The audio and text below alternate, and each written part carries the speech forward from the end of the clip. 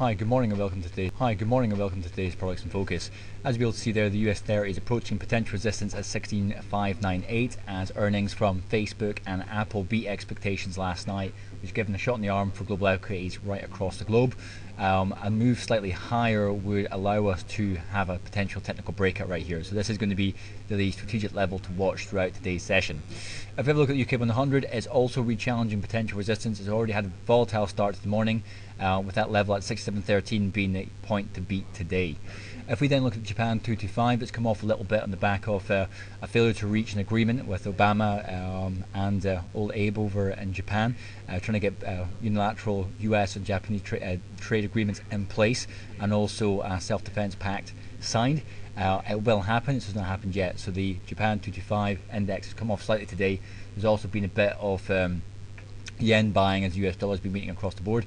Potential support there at 14,219. Potential resistance remains at 14,977.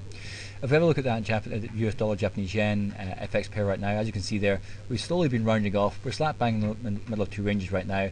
Potential support at 101.80, potential resistance at 102.87.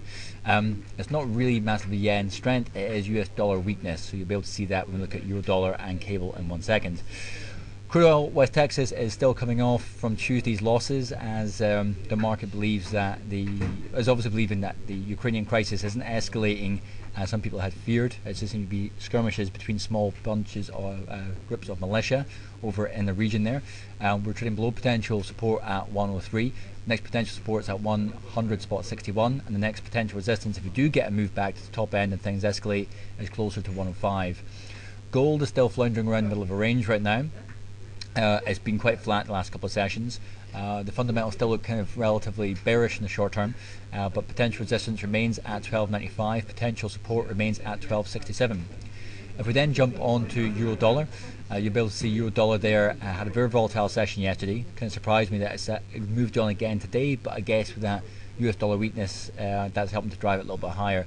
Usually when you have this candlestick formation right here, that's quite a negative sign, showing you that there's a lot of selling pressure, which obviously there was at the time, but we look like we might be re-challenging that potential resistance at 1.3863 soon, and if we break above that, the next potential resistance is 1.3968, but we're far away from breaking through there as of yet.